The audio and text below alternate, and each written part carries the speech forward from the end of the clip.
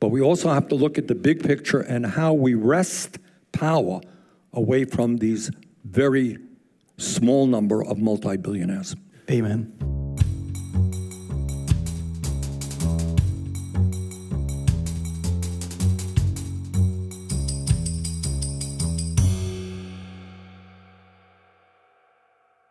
Welcome you too, Yasmin Ait Abderrahman.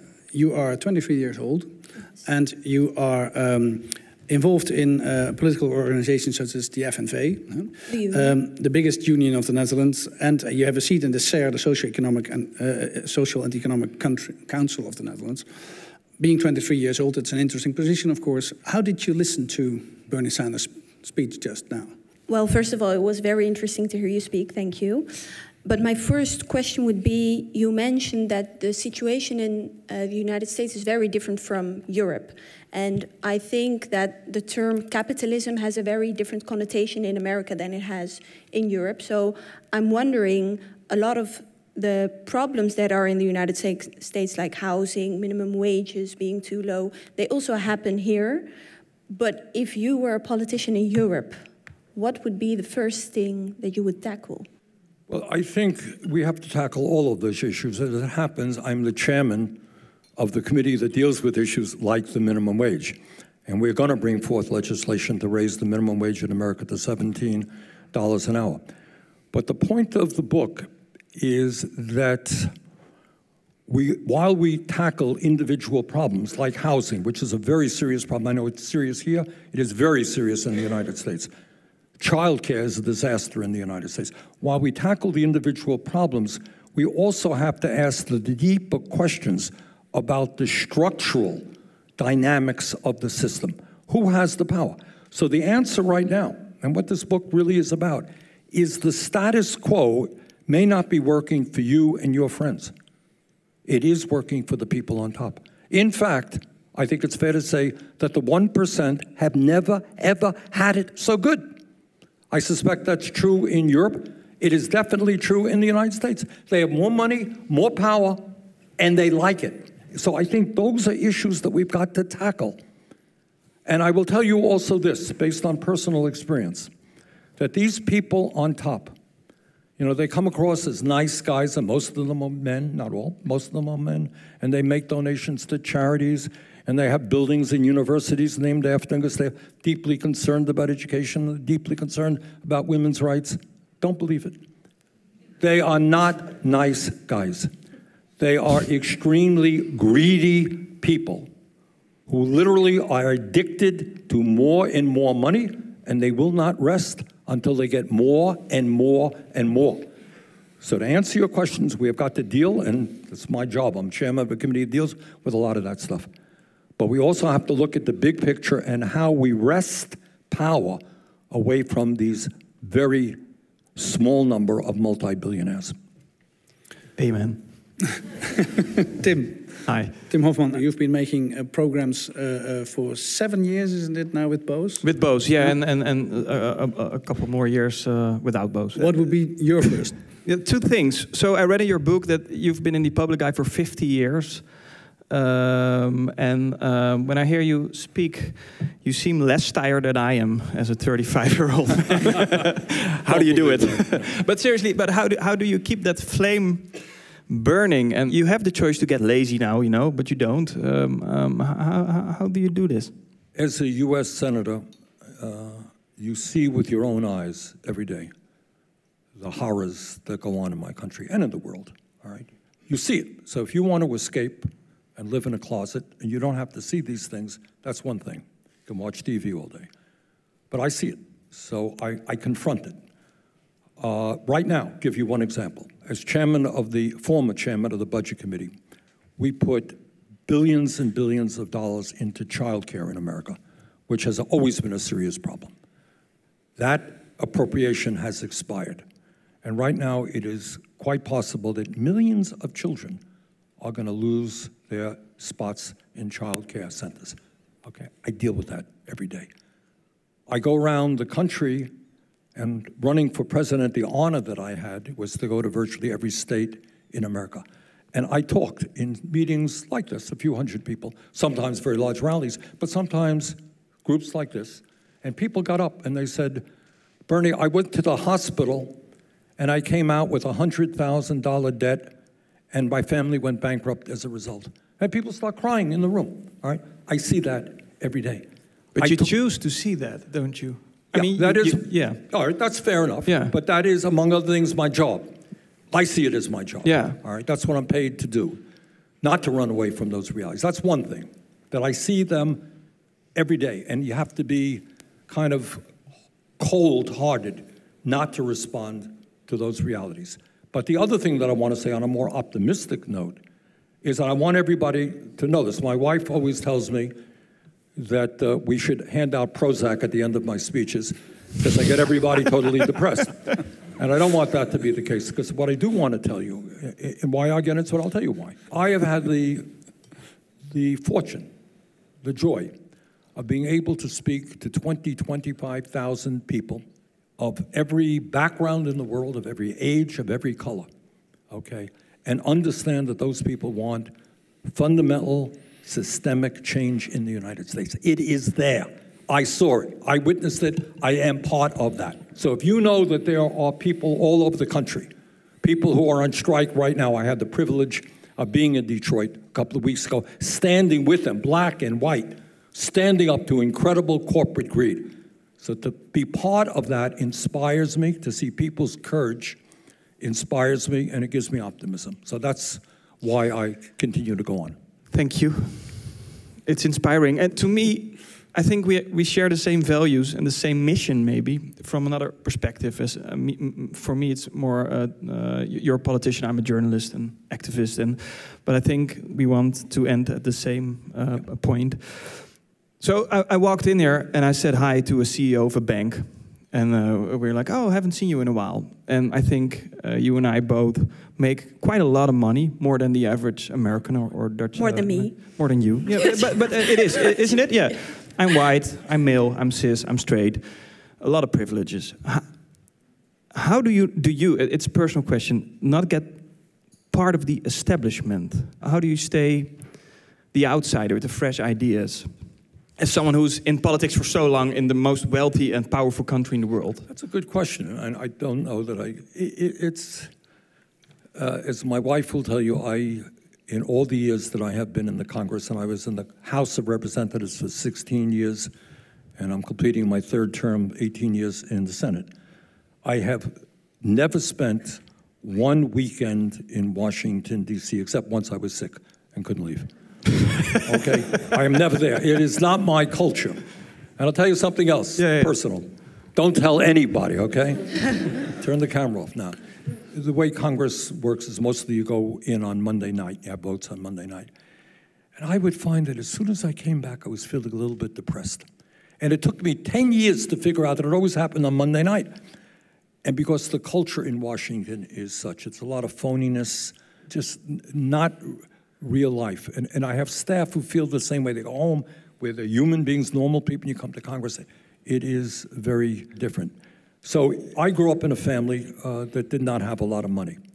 And that's something that has played a very important part in my life. My family struggled economically, and that is something I have never, ever forgotten. So it's a combination of knowing and remembering where I came from, and knowing that tens of millions of people in America are in exactly the same boat as my family was.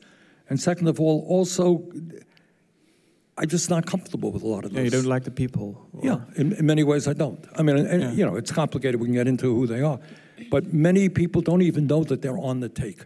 In other words, if you were to go to some of my colleagues in the Senate and say, why are you, you know, you got $100,000 in contributions from healthcare companies or the pharmaceutical industry, and you're doing their bidding, they would be shocked. They would honestly tell you, it has nothing to do. Yeah, I did, but really? I just do it on my own because I think it's best. In other words, they buy into this. But the culture of money in Washington, D.C. is extraordinary. I'll give you one tiny example. 535 members of Congress, 100 senators, 435 in the House. There are 1,800 well-paid lobbyists. You all know what a lobbyist is? Yeah.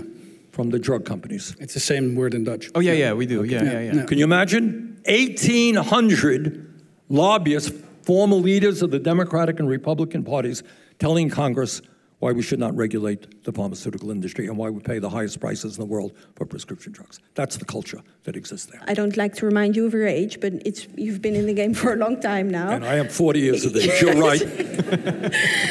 As a senator, of course, you could say you are kind of the establishment. So if you look back now, do you feel like this is for you the most effective way to make change? Or would you do it differently if you could start over now? Look, change takes place in many ways. You're in a union, right? Yes. I'm a strong believer. In fact, there will not be the kind of change we need in America without the growth of the trade union movement. So I applaud people who are organizing, who are demanding decent contracts for their union members. Journalism, my God. In America, as I think I mentioned earlier, there are 8 very large global media conglomerates that control 90% of what the American people see, hear, and read. So I have the feeling that what you talk about and write about is something that the mainstream media, the corporate media, will never touch. It is enormously important. In America, we have people who are organizing around housing. They're organizing around racial justice. I don't know that there's any one thing that's more important. I've gone in, I won't give you my whole history. It's a little bit in the book about how I got into politics, but it was very unconventional. I mean, I didn't just walk into the Democratic Party. I'm an independent, the longest serving independent. I became elected mayor of Burlington, defeating a Democrat.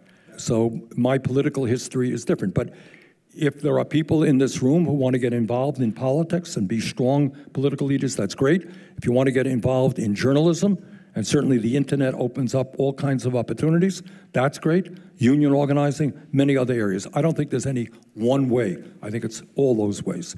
And can we go a little bit more into this idealism or pragmatism about making change happen? You decided not to run a third time for president, but to endorse Joe Biden.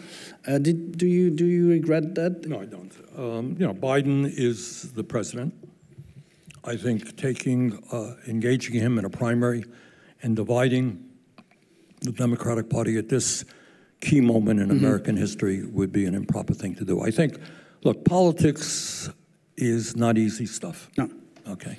And if somebody wants to get up and criticize Biden, I will join you in that criticism. Okay?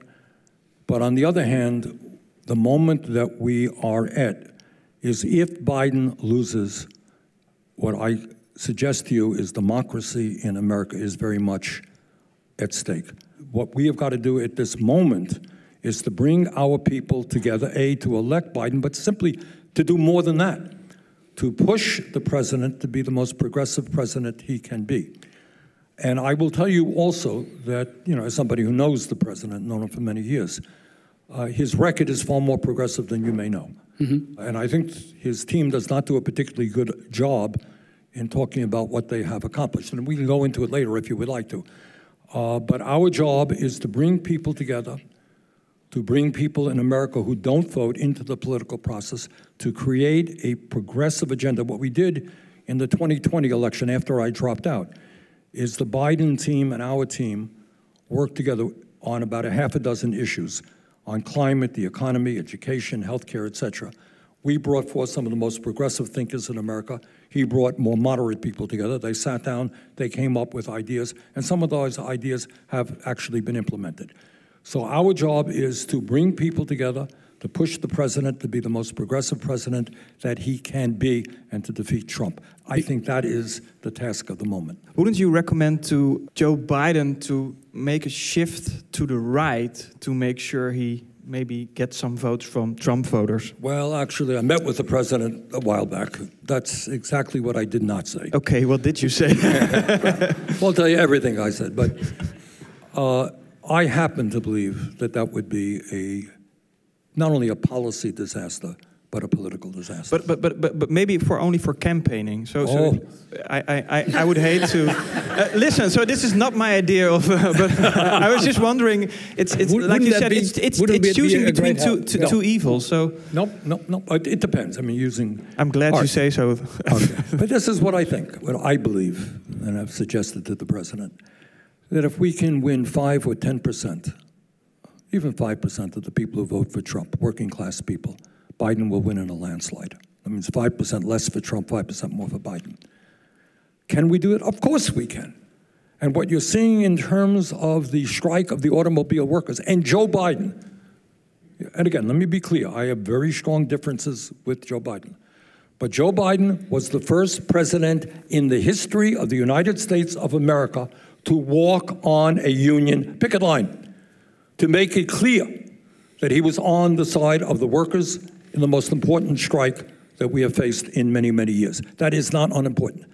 That is not only good policy, doing the right thing, it is good politics as well. I have worked with a lot of unions in America in the last several years on many, many strikes. And what we find is that I am told by the local leadership that half or 60% of their members, often white men, vote for Trump. If we can turn around 5 or 10% by having Joe Biden make it clear that he is prepared to take on big money and stand with the working class, that's good politics. That will be a strong victory for Biden. So that was my advice to the president. What did he say? Well, he's walked the picket line in Detroit. So, I'm not going to tell you what we say in a private conversation, but, I've said this publicly as well. In this, very often, good policy is good politics. Do you know what I mean by that? Yeah. If you do the right thing, for example, I have seen polling in America that polled just Republicans, just Republicans. Do you know what the highest issue that they were concerned about? Very often older people who are quite conservative in many ways. It was not overthrowing the United States government. It was lowering the cost of prescription drugs. All right? Yeah. Now, I'm going to introduce legislation, I don't know when, within a few months. We're going to do these things in a particular timeline, which will cut prescription drug costs in half. If the president endorsed that legislation, took on the drug companies, he would get millions of votes to do that. Doing the right thing means representing the needs of the working class. It means taking on big money interests. And it means when you do those things, people say, well, it's about time somebody's working for me. So I do not urge the president to become more conservative. I urge him to become more progressive. Thank you. I'm happy to hear, If you look at the political participation of young people, we talked about it beforehand. Something that worries me is that young people are the minority right now, and it's only getting worse. So older people are the majority, which also means their vote counts much more than the vote of my generation. And also young people tend to vote less than older people. So what I worry is that it will affect the political choices that are being made. Obviously, a lot of young people rallied up behind you. How do you think we can best give young people a voice in the political arena? People ask me that question fairly often, and I will tell you honestly, when we began the campaigns, we never sat down, not for 1 minute, and said, okay, how do we appeal to young people? Never did. What we just did is talk about the issues facing America. And on virtually all of those issues, young people are more impacted than our older people. All right? Young people in America earn lower wages than their parents did. Everything being equal, and this is a sad reality. I don't know how it is here in Holland, but everything being equal, the younger generation in America will have a lower standard of living than their parents. You got that? I mean, moving in the wrong direction. In America, I was mentioning to you before we were up here, there are young people graduating college or graduate school, hundreds of thousands of dollars in debt, all right? And there are other young people who would like to get a higher education who can't afford to do that because the cost of a good college is $30,000, $40,000, $50,000, $60,000 a year. They can't afford it. So talking about issues, healthcare, education, ending student debt, canceling student debt in America. And I'll tell you another issue that brings young people into politics more than any other, and that is the climate issue. I don't know what this world is going to look like 50 years from now. I don't know whether it's going to be habitable. There are young people in the United States, and I say this very sadly, young couples who say, we're not going to have any kids. We don't want to have kids because we worry very much about the planet and what kind of life they will have. How horrible is that? But those are issues that young people gravitate. Speak the truth to people, whatever it may be. Talk to them about the realities of their lives. Engage them in the process, and then fight for the change that they need. That's how you get people involved. Do you still feel an activist or politician, or is there no opposition to it? Well, as you indicated, I live a strange life because, a week from Monday night, I'll be back in Washington. I'm chairman of a committee. I vote all the time, and that's my job. That's what I'm paid to do. On the other hand, what I understand is that if that's all that I did, I would fail. So at the end of next week, I'm likely going to go to New Brunswick, New Jersey, to participate, to hold a hearing on a nurses' strike taking place at a major hospital there. So the answer is, I live in two worlds. I have to do my job, and I do it as best I can. I can't get the legislation that I would like. If I had my way, I would pass what we call Medicare for all, a single-payer system, a Canadian-style healthcare system. That's what I would pass tomorrow if I could. I can't. I don't have the votes. 0 Republicans support, half the Democrats don't support me. So we do the best that we can there. But real change is going to take place from the outside, from the grassroots, from the unions, from young people, from working class people, from the strikes that are taking place right now. So I live in both worlds. Can I ask you a Dutch example? For instance, Extinction Rebellion, that's an organization here in Holland, they blocked the highway, the A12, for several days in a row, actually many days in a row. And there was a big controversy, of course, in the country, whether they should, whether they shouldn't. But what struck me is that no political party, and we do have a lot, nobody actually endorsed them to the full and joined them, though it's a mass movement, and which was quite striking to me. I thought it's telling. I was wondering, would you think that really joining sort of these sort of activists? I can't. I can't give you an answer to that because I'm not familiar with all the example. issues. It is a tactic. Yeah. I would say that, as I mentioned earlier, climate change is an existential threat to the planet. Yeah. And it's a question of whether the planet will survive. And the goal now is to demand that your government and my government and China, the major emitter in the world, radically transform their energy system.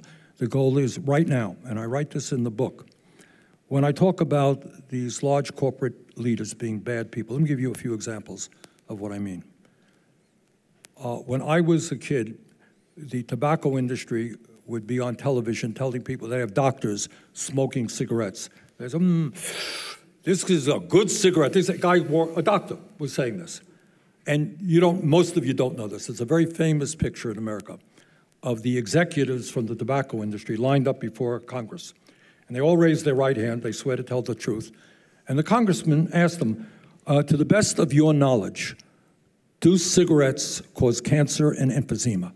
And these guys, the CEOs of the major tobacco industries, said, oh, no, we have no evidence to it. And they were lying through their teeth because they had all of their scientists and their people who worked for them telling them exactly the opposite. They lied. Millions of people died and are dying today. Some of them are still pushing cigarettes on kids. My father smoked 2 packs of cigarettes, died at the age of 58. Millions of people died needlessly young because of that. They lied.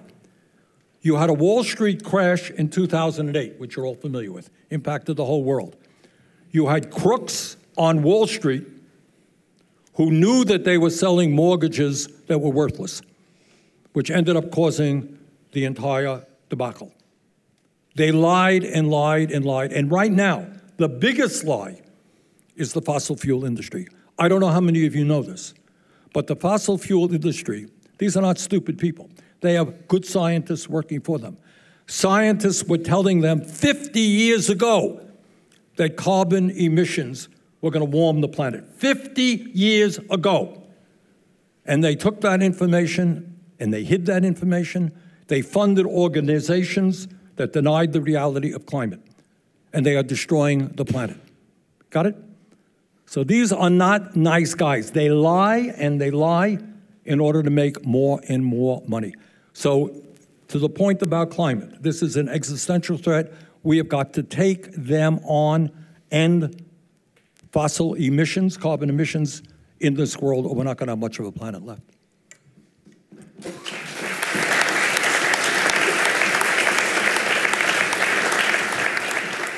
So what would you advise me, for example? Because sometimes it's a very hard balance to keep between taking the role of an activist or taking the role maybe of more of a lobbyist, for example.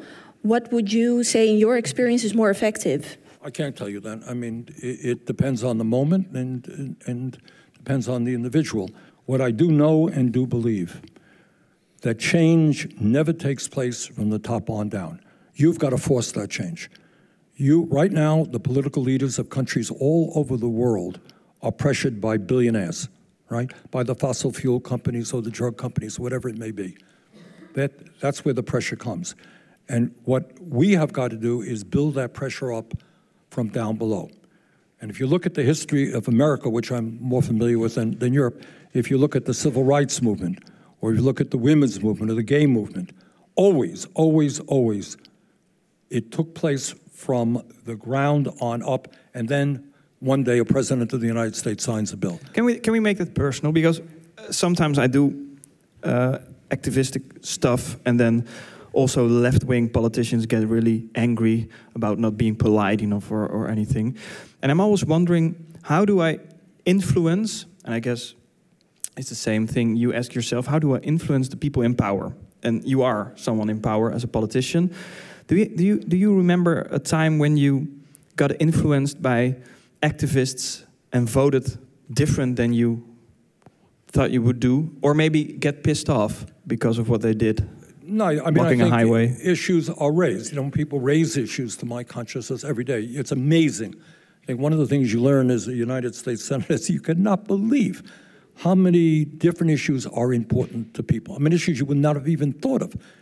You know, maybe you have a kid who has a particular disease, all right? And you know, the mom and the kid will come into the office, or you get a letter from thousands of people. Please do research into this particular form of diabetes or cancer, whatever it may be. But I think, you know, you're asking a good question, and all I will tell you in terms of influencing politics in democratic societies, if the politician knows that many thousands of people believe in a certain way and are prepared to vote in that certain way, and are prepared to vote against that politician unless he or she does the right thing, that has an impact. That really does. So organizing at the grassroots level around issues, having a very clear agenda of what you stand for, and demanding that your political leaders, if they don't want to do it, don't expect you to be voting for them. Because you're saying, can I make this personal, you know, how far should I go as an activist? Yeah, huh? Maybe that's the question.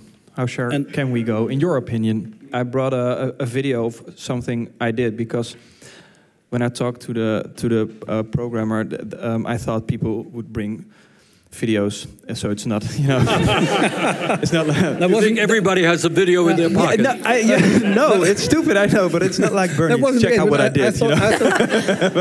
But I still wanted to show you. No, we thought it was very personal. It's very nice that you brought it, because it's a dilemma.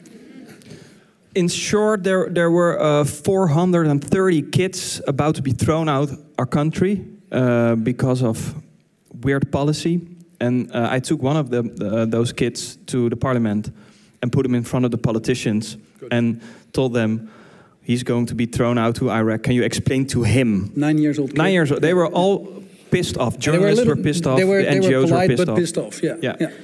And my question to you was, which sounds very vain, but I think that was a brilliant tactic. Okay, thank you.